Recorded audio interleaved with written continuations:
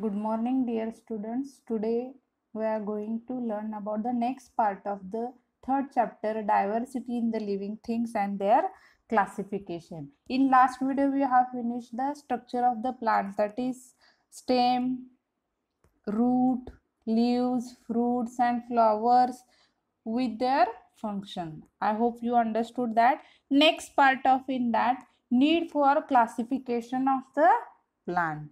So why there is a need for classification of plants. In last video only we have seen that if you are going outside, there are so many different varieties of the plant. Yes, so there we have to study if their characteristics, so we can classify it into their into particular group. If you are taking example in our own school only, if the same boys are there, 7th and 8th, both their height and all things are same, but according to their age we are classified their groups: 5th standard, 6th standard, 7th standard, 8th standard. Like this only the plants also have to classify. So there is need for classification of plant to study their structure, organs and characteristics. Yes, so up to now the information about lakhs of the plants has been collected. See, and while studying in the diversity in the plants, they are classified. Why they are classified? So they are classified for a sake of convenience on the basis of similarities and the differences in the structure and their other characteristics. Means what the similarities is there, what the differences is there in their structure. So we have to classify that plants. So first the scientist Carl Linnaeus made the first scientist classification of the plants. Initially it was his method for classification that was used by all. The Carl Lewis was made first scientific classification of the plants. He only made first, and after that we are using that all over in the world. Now next part here, what they given first: take a round through a garden or in your surroundings and list the plant that you see. Yes, yesterday only I told that, but nowadays lockdown is there, don't go anywhere. So draw the picture and as well, and draw a table below to complete it on the basis of information you gather and discuss is in the class. Here one chart is given, just see what the chart is there. So this first is the name of the plant, which plant you have seen. Next, where does the plant occur and grows? Where does it grow? On land, on water, like this, or floating on the water? That information you have to write in this column. Next, nature of the stem. Nature of the stems you have to write in that: circumference, color, how how its bark is there, hard or soft. Like this information you have to put in this column. Next, height. About her height, if you are seeing some are short, some are medium, some are very tall, like this you have to write in the height. Next, it is branches. If you are writing if you are nature of the numbers, means how many, 4 5. If many are there, uncountable, you have to write many. Next, leaves, color and shape and age, that also you have to write. Again, flowers, flowers color, you have to write fragrance and shape of the flower also you have to write in this column. Next, nature of the fruit, color, shape, hardness and softness of the fruits you have to write in this column. And last column is there, where uses, means which part is it is used in various, means they are, if you are using food, if you are using medicinal plants are there, like this you have to write in that column. Here one we discuss, one or two will discuss, remaining means you have to write that information. First, here given rose. If you are seeing rose, where does the plant grows? It is grows on land. Is nature of stem. His stem is thick, hard and green colored. Yes. Next, height. Rose height is very short. Yes, it is short only. Next, branches. It is close to the ground. Yes, if you are observing rose, then it is very close to the ground and 4 to 5 in number only. Next, leaves. If you are seeing the leaves, that is green in color, flat and rough edges are present on the rose. Yes. Next, flowers. Flower, if you are seeing, then red, pink, yellow, is these all colors of the roses are seen, and they have the fragrance. Yes. So very nice smell is there. Yes.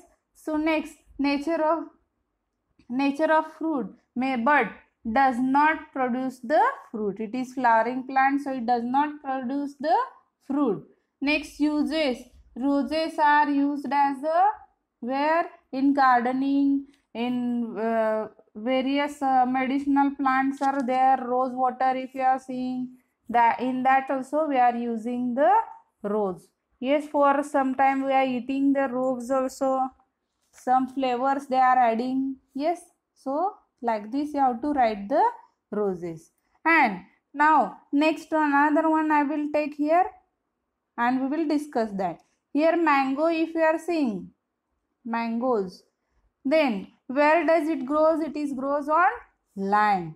Yes, this height, now this nature of stem, it is tall. Yes, and big tree with hard and strong stem. Yes, height it is very tall. Branches, we can't count, it have many branches, produces at some height above the ground. Next, leaves, if you are seeing, green are there, flat and smooth, wavy edges are present on that. Next, if you are seeing mangoes, the small yellowish brown flowers are produces in the bunches. After that, that is converted into the fruit, and fruit you know that first it is green colored, then next it is yellow colored fruit, soft with hard seeds inside, and if you are putting that seed, again we will get the new mango plant. And this it is used at the fruits are used as a food, means which we are using as a food. Like this information you have to write in the this table. Understood? So next part it is classification of the plant. If we are observing near to garden or outside there, we can easily notice in the different shape and height of the plants in our surrounding.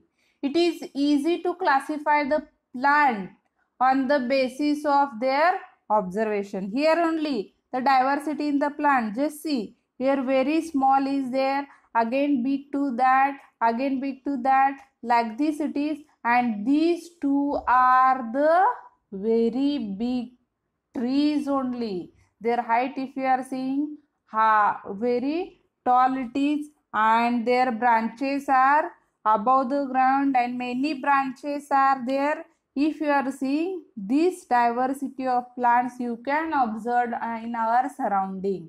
In our near to our Siddheshwar temple also, like this diversity we can easily identify. Understood? So next, first classification. Before going to that, what are the similarities between a mango and banyan and termite tree? If you are observing these three plants, this plant grows very tall. Yes, their stem and trunk is very hard. This part is very hard and strong one, and these branches are many branches, but their height is above the ground. Near to ground it is not there. Like this it is not there. It is above the ground. And they bear flowers and fruit for many years. They giving first flower, after that they are converting into the fruit. Such plants are called as trees. Means which plant grows tall? First condition, which plant grow tall and their stem and trunk is hard and strong. They have many branches about the ground. They bear flowers and fruits for many years. Such plants are called as trees. So, trees are tall, big and perennial. They can live for many years. Yes. So, this is the first classification. What first classification it is? Trees. Understood, children? Next one. So, next one it is, what are the similarities between the hibiscus, oleander and lantha plants? Here, if you are seeing this is hibiscus plants, if you are taking that it grows close to the ground. Just see here, close to the ground, and they give out the branches very close to the ground. It is not like a tree. They are shorter and smaller than the trees, means their height is short, but they have thick and hard stem.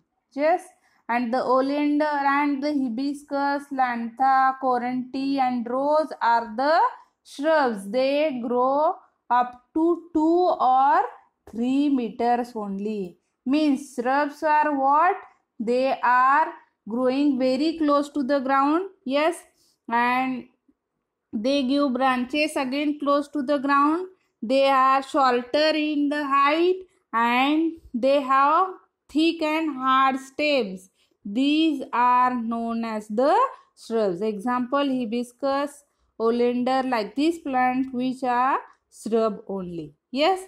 Next, third classification, it is second shrub. Third is next herbs. What are the similarities between the fenugreek and periwinkle plants? Yes, fenugreek, you are eating that.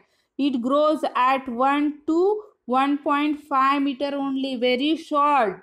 Means their stems are green and flexible compared to the trees and the bushes. But herbs may live for few months or only up to 2 years. Means their height is very small, only 1 to 1.5 meter it is there. They are herbs, means green color, and they have flexible stem is there, green colored. Fenugreeks means what? Methi, what we are eating as a food. Yes, so this is the according to size, height of the stems. The plants are classified into 3 types. First it is trees, shrubs and herbs. So these are the first classification, what? Trees, shrubs and herbs. So today we will stop here. Next part we will see in the next video. If any difficulty is there, call me.